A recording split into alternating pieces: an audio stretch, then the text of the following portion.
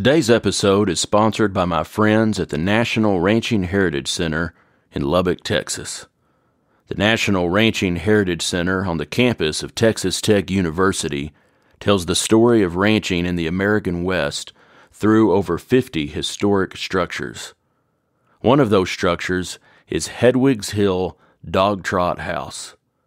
Hedwig's Hill Dog Trot House was built in 1855 by a man named Lewis Martin. Lewis Martin was among the first of some 7,000 Germans who traveled to the hill country of Texas in 1844 as part of an agreement between the government of the Republic of Texas and German officials. Martin worked as a wagon freighter and trader, acquiring wealth and prominence in the German community that grew rapidly in the new state. A man of political influence, Martin served as sheriff of what was then Gillespie County. He also sold goods to nearby Fort Mason.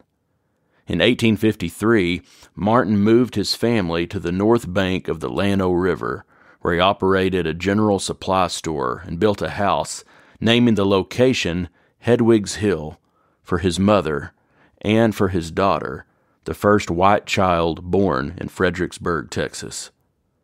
In 1855, Martin bought several sections of land in Gillespie County. With it, he purchased for an additional $1,200 cattle, oxen, other livestock, a wagon, farm equipment, and household items. Records indicate that he is the builder of his second home, the Dog Trot-style house, now known as Hedwig's Hill Dog Trot House. You can see Hedwig's Hill Dog Trot House in person at the National Ranching Heritage Center in Lubbock, Texas. You can check them out online at ranchingheritage.org. Come experience real ranches, real stories, real heritage at the National Ranching Heritage Center in Lubbock, Texas. I'd like to start today's show with a quote from West Texas writer and journalist Elmer Kelton. Elmer Kelton was a friend of today's guest, and this reading is from the prologue of Kelton's 1973 novel, The Time It Never Rained. It crept up out of Mexico, touching first along the brackish Pecos, and spreading then in all directions, a cancerous blight burning a scar upon the land. Just another dry spell, men said at first. Ranchers watched water holes recede to brown puddles of mud that their livestock would not touch. They watched the rank weeds shrivel as the west wind relentlessly sought them out and smothered them with its hot breath. They watched the grass slowly lose its green, then curl and fire up like dying corn stalks. Farmers watched their cotton make an early bloom in its stunted top, produce a few half-hearted bolls, and then wither. Men grumbled, but you learned to live with the dry spells if you stayed in West Texas. There were more dry spells than wet ones. No one expected another drought like that of '33, and the really big dries like 1918 came once in a lifetime. Why worry, they said. It would rain again this fall. It always had, but it didn't. And many a boy would become a man before the land was green again.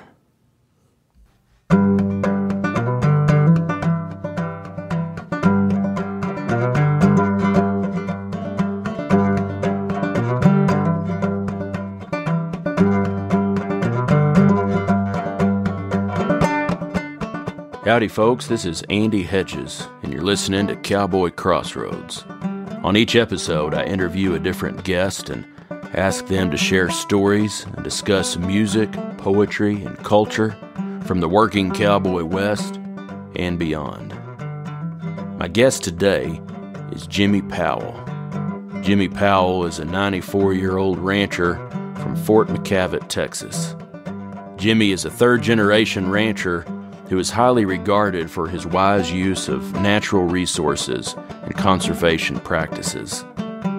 Jimmie has served as president of the National Wool Growers Association, the Texas Sheep and Goat Raisers Association, and the Texas and Southwestern Cattle Raisers Association.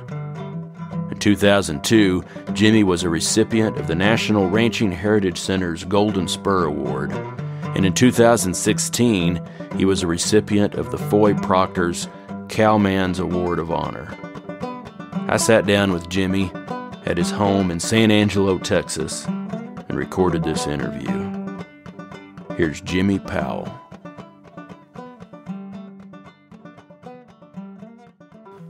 I'm James L. Powell, 94 years old, and ranched in West Texas all my life. My grandfather was reared in Tennessee, a member of a group of 5 brothers that came from Wales and British Isles, and he came as far as Tennessee. The others, I think, remained in the New York area, and his family was reared in Tennessee, and my grandfather decided, I think he was one child of 5, and he decided he was going to come to Texas, and he and his father came to Everman, which at that time was South Fort Worth. Now it's part of South Fort Worth. And he went to grade school there, and my grandfather running steers on the farms there to fatten them or to have them gain, and he'd sell them. And they passed the Homestead Acts at that time, and he decided that'd be a good thing for him to do, so he took his steers to West Texas, where they were homesteading quite a bit of country. You lived on it 5 years and put water on it, and he took cowboys with him, I think 2 or 3, and agreed to support their families for 5 years if they would transfer the property that they were homesteading to him at the end of 5 years. That would give him a piece of property of 20 or so sections that he could sell as one ranch, and this was the business that he decided to undertake and stayed with it for about 20 years. They ended up in New Mexico because they could deed New Mexico state property, and they could also at the time lease New Mexico state property that wasn't being homesteaded, as well as federal lands joining, and make a pretty good size operation, 40,000 acres, by homesteading in those locations. And that's the reason he moved to Roswell, New Mexico to do that. He was still running steers at the time he did that, but the cars came out, Model T. Up to then, he'd been riding a horse everywhere he went or going in a buggy.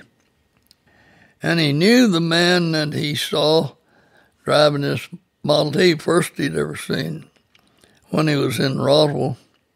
Asked him how he got that car. Said, I'll ride 40 miles when I go to the ranch, and I can sure use that car if it's going to run like I see it running. And this friend of his that had the Model T told him, said, pal, if you'll just get rid of those steers and buy some sheep, he says, they raise 2 crops a year, one wool and one lamb, and he says, you can buy one of these cars in 1 year if you have a good crop of sheep.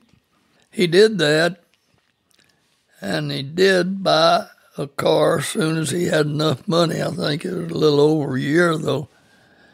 And 1918 came along, and it was the coldest year in New Mexico at the time, and he was homesteading land at the base of a mountain and leasing some of the state land up on the mountain, running the sheep, and he accumulated about 3,000 head of sheep. Had herders, every 1,000 head. And he had to start building bonfires to keep those sheep from freezing to death. It got so cold And he told Dad, who had been enrolled in NMMI, and in those days they had the last 2 grades of high school and first 2 grades of college in that university, and he was in the university part. But Granddad told Dad he was going to have to quit school and take care of the sheep because he was going to Texas, where it's warmer, and get some property, and they were moving from New Mexico, which he did. He came to Snangelo and found that Wilgore Central Storage was making loans at that time, and they'd just taken a ranch from a rancher that was leasing it because he failed to pay his lease at the time, and that's what they did. So he bought that ranch, and it was in Crockett County, and wired Dad to ship the sheep to Big Lake, where they had built a railroad, and it had ended at Big Lake.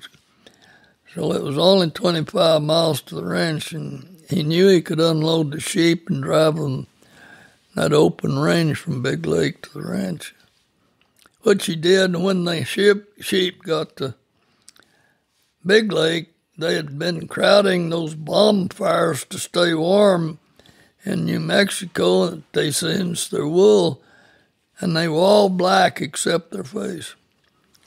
And it was a sight, Dad said.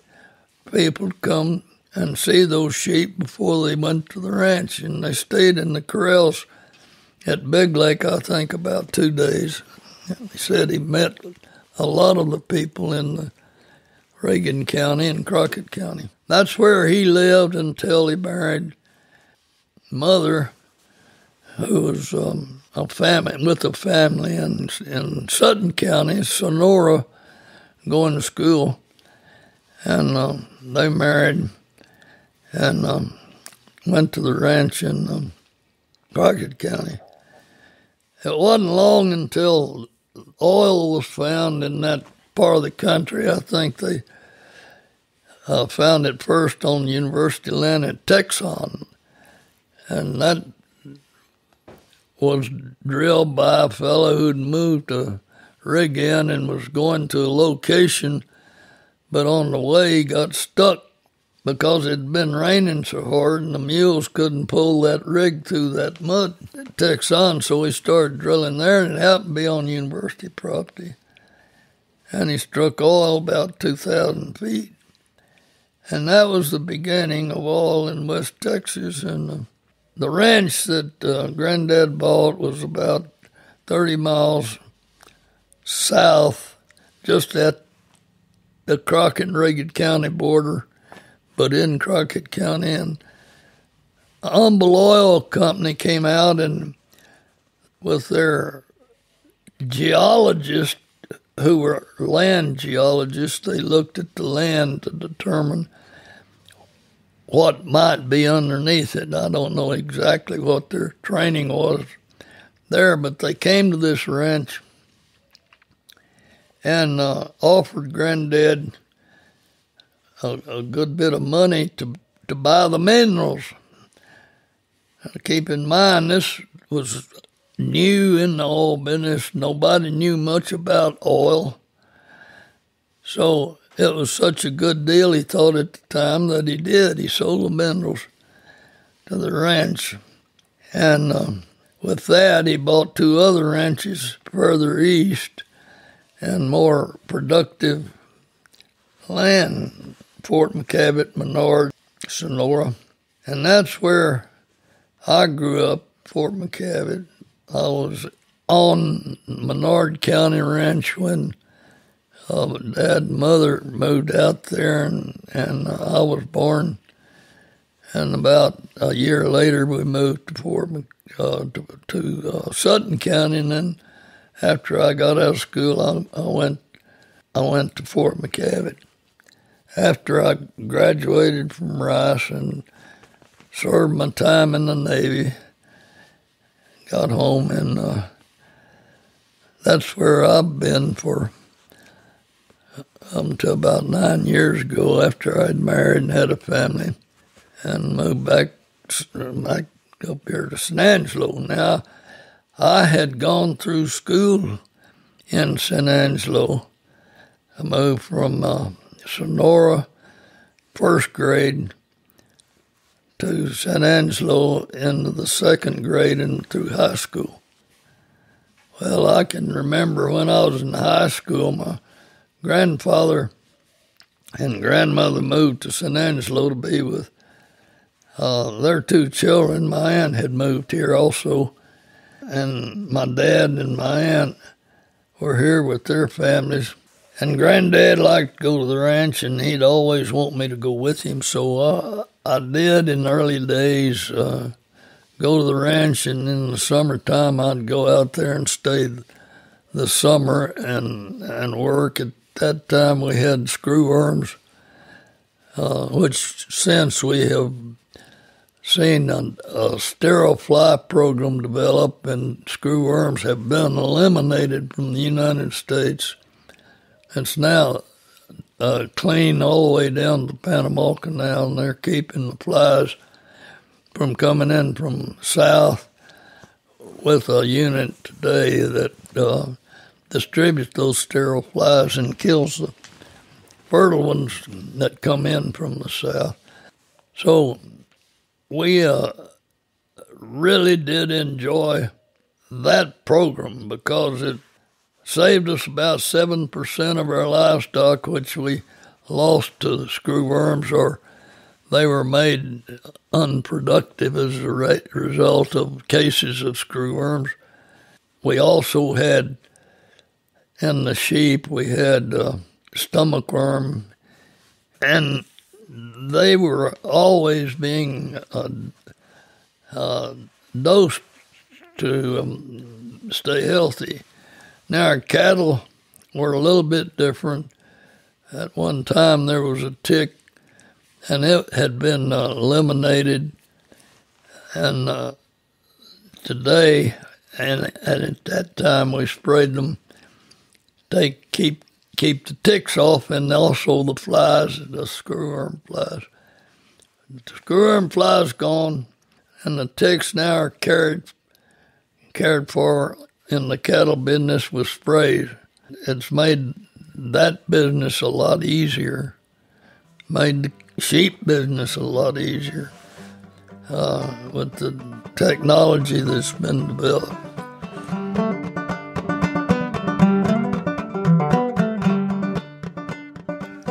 We lived on the ranch during the war, of course, World War II. All the youngsters that were working on the ranches had to go to the service. They were drafted if they didn't join. And the only ones that were left, only youngsters that were left, and by that I mean under 35, I think they had a draft that would take every male that was 35 and under if they hadn't joined the service. So when the youngsters left the ranches, my father had to hire high school boys, mostly seniors in high school, especially if they had their own saddles, and he'd supply the horse.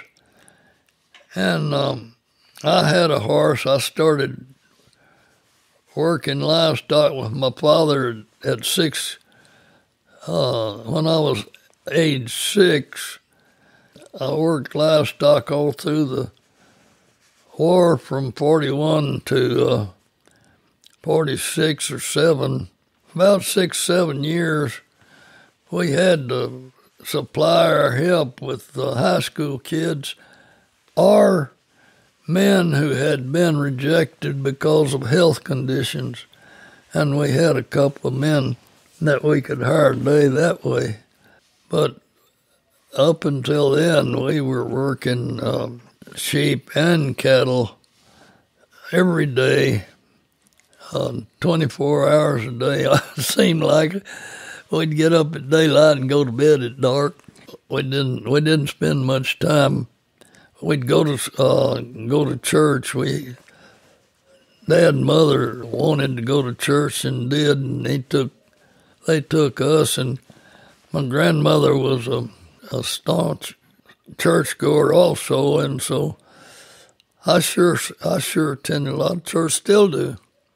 It was a good experience for me. I still get up early and I still work all day. At the age of 92, I do try to take a nap after lunch. Don't often do that, but I can still get around pretty good. I guess that hadn't hurt me at all.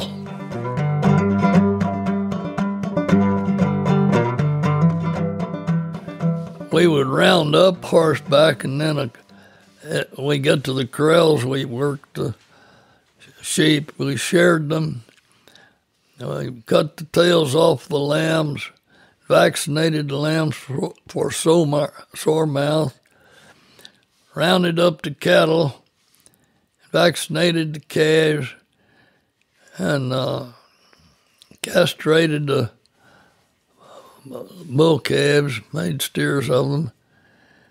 So we had quite a bit of groundwork to once we got the animals in the corrals. But the biggest item was rounding up the livestock in the pastures.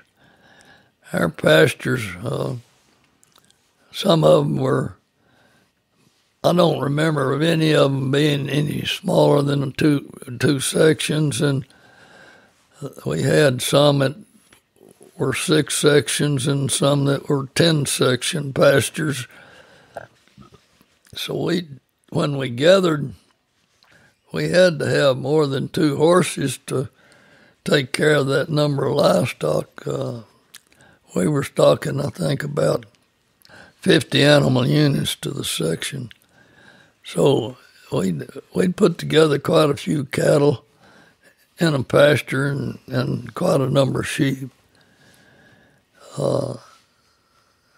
It just depended on the feed. If the feed was better in other parts of the country, we'd move our livestock to where the feed was better. And sometimes we got dry all over and had to sell down our livestock. 1950s was one of the periods that we had to sell. About 65% of our livestock had got so dry. It started getting dry in 57. Never really rained much until, I guess about 5 years later, we had to burn prickly pear for the cattle and the sheep and the deer. We didn't have many deer to start with, but we encouraged their growth, and we were under a game preserve established by the state to increase deer growth. I don't know how many ranchers went into that program, but I don't think there were too many, but we were in it, and we grew a pretty good crop of deer after about 5 or 6 years, and still lease our country for deer and turkey, quail, dove. That's all part of the ranching program today.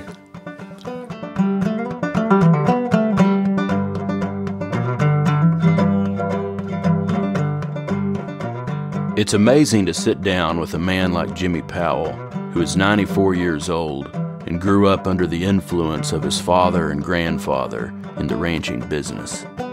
Jimmie is a living link to the men and women who settled West Texas, and he carries those old-time values with him. I asked him to talk about what kind of men his father and grandfather were.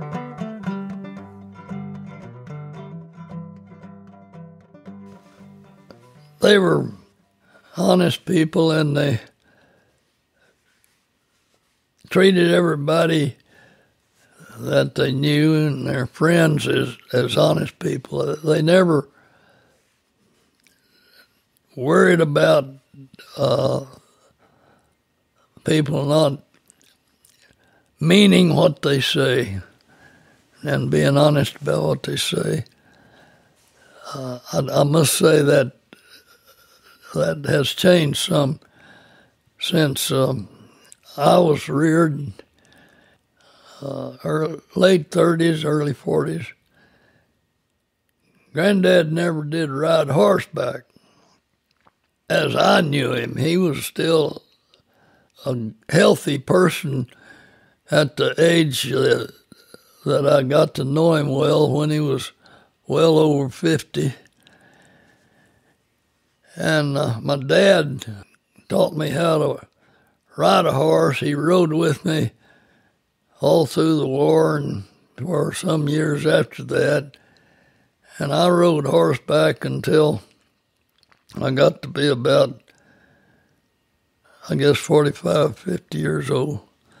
And the screw-worm program, sterile fly program came along and didn't require as much horseback riding as that program did. So we had opportunity to do other things, which I did. And we had people that we could employ to do the work that needed to be done that I didn't do, or that my dad didn't do. So the ranching business has changed immensely. We did a couple of things in the sheep business when we started. My father and granddad did, and in the cow business also, as we got more mature in the ranching business. For one thing, the sheep in the beginning were woolly, and wool grew over their eyes, and my father determined that their face should be open and grow hair rather than wool. And he found a herd of sheep in Montana that he's able to buy into, and he brought to Texas, and he found some bucks with the kind of open face he wanted in New Mexico and an Indian tribe. And he bought a few bucks and started improving the sheep from that point, so that today all of our sheep are open face. They can see their way to water. They can see their lambs after they've grown would have grown wool over their eyes.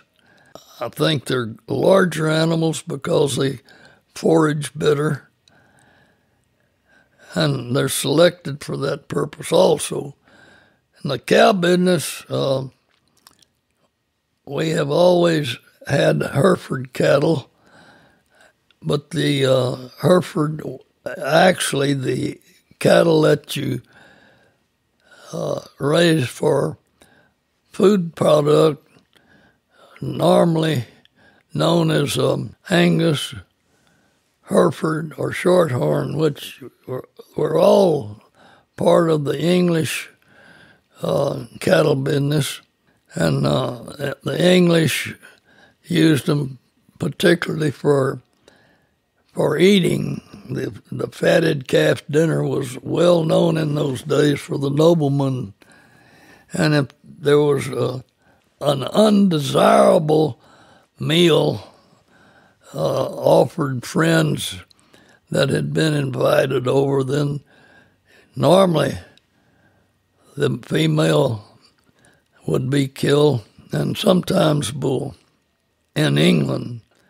And those cattle were imported over here, and there's still some solid, pure breeds of Hereford, Angus, and Shorthorn, but in many cases they have been crossed with cattle from the continent, the European continent, and all of those cattle were used as beasts of burden.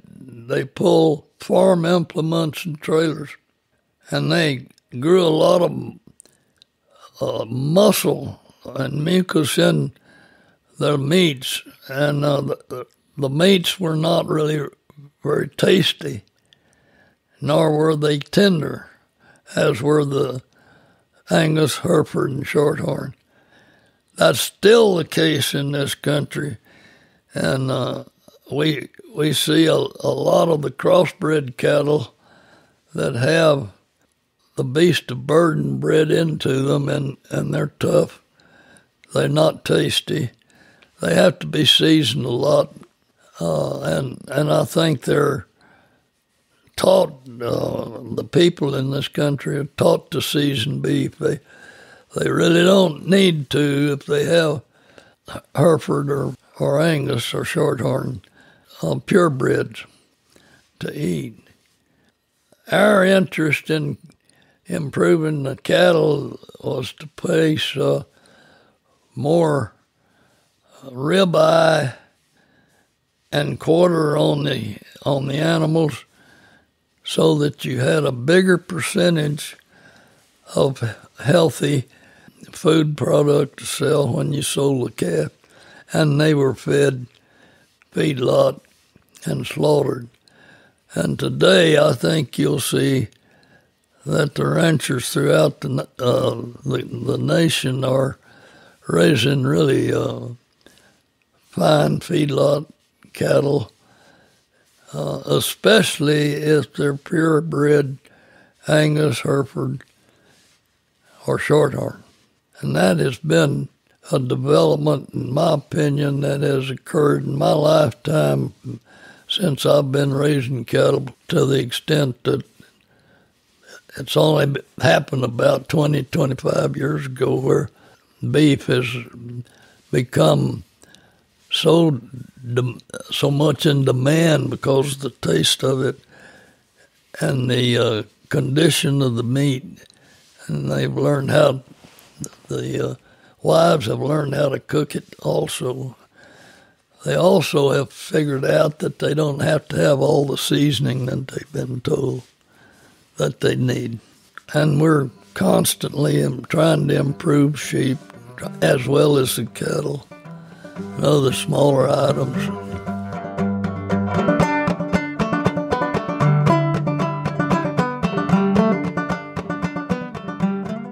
Jimmie Powell served in the United States Navy on an aircraft carrier off the coast of Korea from 1952 to 1955. When he returned home, he began his ranching career.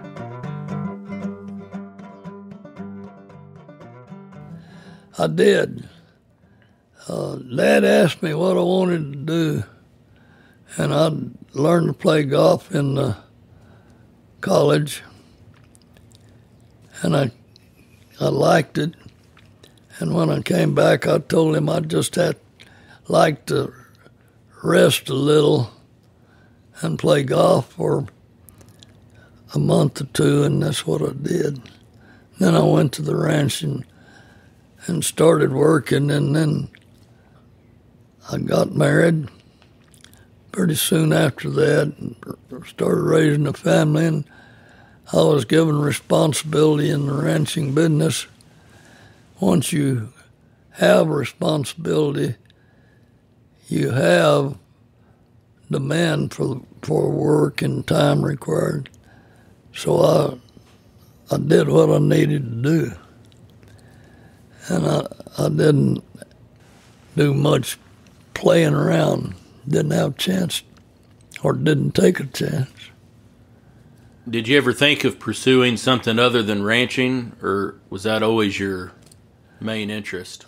Well, I had enough knowledge of the ranching business to feel very confident that I could become successful as a rancher and see some improvements that could be made. When you get older, you start thinking about things like that. You get 24, 5, 6 years old, you start thinking about things like that. At the time that I got out of the service, I guess I was 25 or 26, and I had thought about some things that could be done in the ranching business that would be helpful. And I had no other interest in any other kind of enterprise, especially if I had to move to town. I was happy in the country, quite free. I could read as much as I wanted to at night. I'd read sometimes until I went to sleep, but I never read over past 10 o'clock, I don't think. Well, one thing that ranchers will finally do, I think, if they don't do it soon, is fix your pastures with enough water so that the livestock don't have to walk 2 or 3 miles to water. You have more water on your property, they'll walk to water. If they don't have to walk long, they don't lose a lot of weight walking. That's an energy that requires weight. They won't make so many trails on the pasture.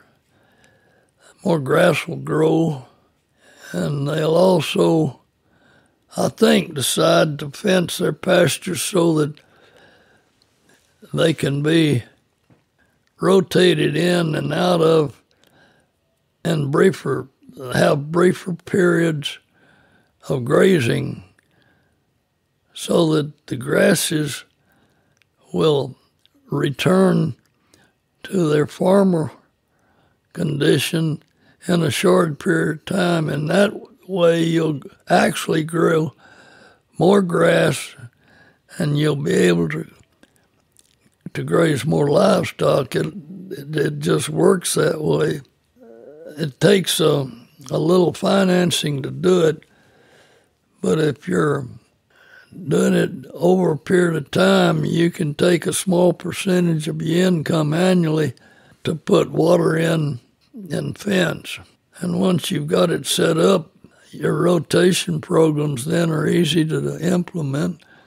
Your livestock will actually get used to being transferred from a grazed pasture to an ungrazed pasture, which is like going from hamburger to dessert, because the ungrazed pasture has fresh grass in it, and they know it. The livestock know it when they get in there, and once they've gone into the fresh pasture, they'll realize they're going to do that over a period of time. I think we'll all find out that livestock are a lot easier and smarter, a lot easier to handle as a result. I've experienced it. I think your calves would be bigger. They'll have, not necessarily in frame, but in weight. They'll probably, when you ship them, weigh more than they normally would. And they'll continue to have that heavier weight. And as you improve your ranch, their weights will increase, and that will increase your income. It's just a question of how much do you want to do, how much will you do, how dedicated are you to the actual ranching business, or maybe some other things that take the place of ranching. Every person has a different idea what they want to do, and some will be dedicated ranchers like that, and some won't be. They'll all be able to make a living. There's no question in my mind about it. Those that can't make a living, they're not going to stay in the ranching business very long. And it's no big deal. You just got to think about it and work it out, and then stay with it if you're really certain that it's going to work for you.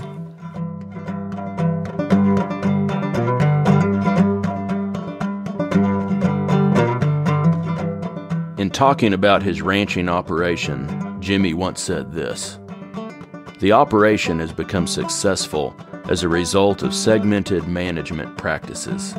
These involve range management, which is control of noxious plants and non-beneficial trees and bushes, management of livestock through genetic selection and production records, management of the range with a high-intensity, low-frequency grazing system patterned after one I saw in South Africa. South Africa, a good bit of that's desert country, has a lack of rainfall and has forever. But I saw a 30-section ranch cut into and livestock transferred every 14 days from one pasture to another, and they were stocking a little more per acre than the average in the area, which means that the average in the area was stocking all they possibly could without having to buy feed for the livestock. So it will, by rotating from a grazed pasture to an ungrazed pasture, realizing how much time the livestock and how many animals you need to put in to a pasture at one time, how long to graze them, when to rotate them, and watch the vegetation and determine if you have too many and maybe it hadn't rained as much as you normally realize, you might have to reduce the large number that's rotated, and you have to make a decision. You have to do it. In South Africa, they were doing it just like that. They had grass growing on, well, it's more grass than I saw in South Africa while I was there. They had it growing on their pastures. The grazed pastures, I think they grazed down to not shorter than 4 inches. Most of that was mid-grass, very little running grasses. It was native, but they knew what they were doing, and they let those grasses grow back. If you graze those grasses down to the ground, where all that's left is root, well, they don't get the sunlight necessary to grow. So you got to leave some of the grass above ground so it has the ability to take in the environment above in order to grow. There was no question in my mind that what they were doing was something I could do and have done. Now, I'm not sure how dedicated those that coming after me are in that respect. But as time goes on, I hope that they'll finally realize that it's a good program. And we still need to have more water on our ranches. We might decide to put there someday. The government's tax program, income tax, but more especially estate tax, has caused me to utilize the bookkeeping necessary to transfer property without the unnecessary taxes that will be levied on me if I hold it till death.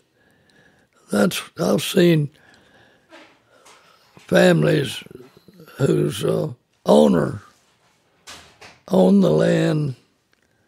He was a father. He passed away, and in order to pay the estate tax, they had to sell a portion and sometimes all of their ranch land to pay the estate tax. That's a part of government that's entirely unnecessary and should be changed. And I worked for many years on the congressman appeared before the committees, Ways and Means Committee, trying to get some of that done, and I got some of the numbers changed so that they weren't as difficult. But still, the tax exists and can be raised anytime that the wrong attitude arrives in the Ways and Means Committee or the Senate Finance Committee. Those problems, they need to be thought about by a lot more people than think about them today, in my opinion. Because those politicians up there are not thinking about it.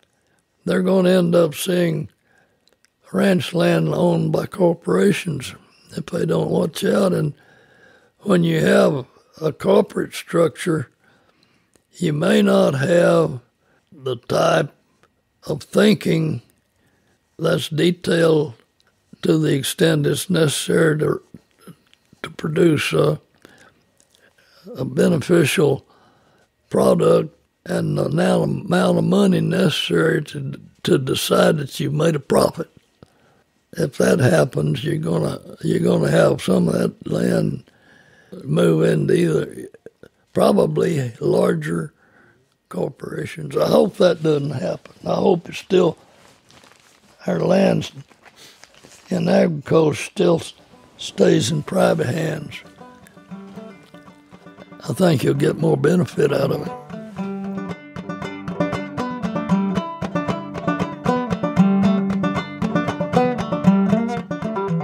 In an essay about the Powell family and their ranching operation in a book entitled Texas Cattle Barons, Western writer Elmer Kelton wrote these words: "They see agriculture surviving because it must. Mankind has always needed three basics: food, clothing, and shelter." Elmer was really a good man. He was really honest. And when I was president of the Texas Sheep and Goat Raiders Association, the magazine was owned by a fellow by the name of Phillips, and at that time we thought we should own the magazine, and we were able to buy it from Hiram Phillips. And at that time I asked Elmer to take the magazine and put it on a progressive basis, a paying basis. And he agreed to do it, and he ran the magazine for 4 or 5 years. Really made a good magazine out of it. He had greater interest in writing books, I think, than he did in news reporting, but he was an excellent news reporter. For instance, he learned that my dad had problems with rigs drilling and using their water in the open pits, and the open pits were leaking into the fresh water. And that was migrating down to the roots of the live oak and killing the live oak and draining into the draws that run into the rivers. And he reported that to the Railroad Commission, which controls the oil companies. And they told the oil companies, get that fixed. And that's all they told them. And they didn't fix anything, so Herschel Upton was the family lawyer, and Daddy was talking to him about it, and he says, well, let's just sue the Railroad Commission and see if we can't get that fixed. They need to shut those pits down because they're running fresh water from here all the way to New Mexico border with open pit. So they sued the Railroad Commission. First time the Railroad Commission, I guess, had ever been sued. It's one of the most powerful agencies in the state. And they do a good job, but they wouldn't take care of the oil companies. Well, they won the suit. My father and Herschel did. As a result, I believe one of the major issues that appeared before the public was an article that Elmer Kelton wrote after he had gone with me to the ranch to see the fresh water that had been polluted by these pits. In one pit, we found a hole in it that had been drilled in it, and all companies were releasing water down that hole. How far, I don't know. But it was going into the channels that had fresh water and polluting the fresh water as it drained underneath the ground down to the next windmill that was pumping it out of the ground. It was read. That article was read, and there was quite a disturbance about it. And I really think the Railroad Commission read some of those articles during that suit that Herschel and Dad had with them.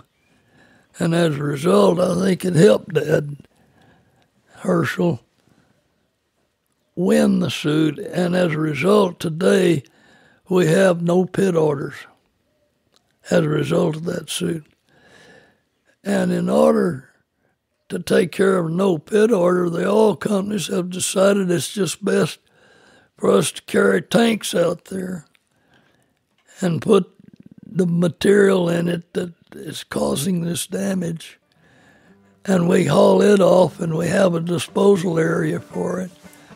And they empty those tanks there now.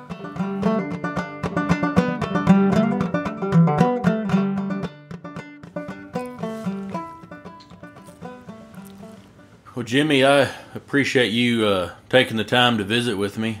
Thanks for sharing some stories with me.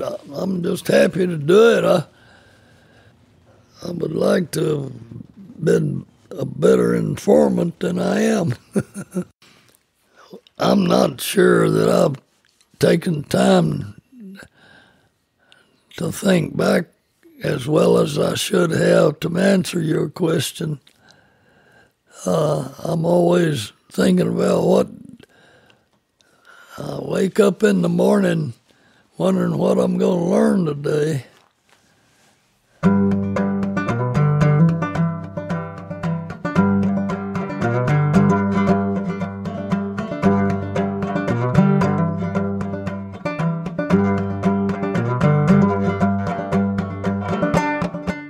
All right, folks, that's it for today's episode.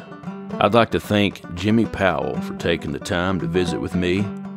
I'd like to thank the National Ranching Heritage Center in Lubbock, Texas, for sponsoring this episode. You can find out more about the National Ranching Heritage Center at ranchingheritage.org. I'd like to thank my friend Hal Cannon for playing the Cowboy Crossroads theme music. You can find out more about Hal at halcannon.com. I'd like to thank my Trail Boss patrons Bob Kelly and Chris Ryden for their support of this episode. If you're enjoying Cowboy Crossroads and would like to help me keep it going, you can become a patron at patreon.com/cowboycrossroads. That's patreon.com/cowboycrossroads. You can also make a donation on my website at andyhedges.com. If you'd like to contact me with a question or a comment or a story, I'd love to hear from you. Send an email to andy@andyhedges.com. Thank you for listening to Cowboy Crossroads.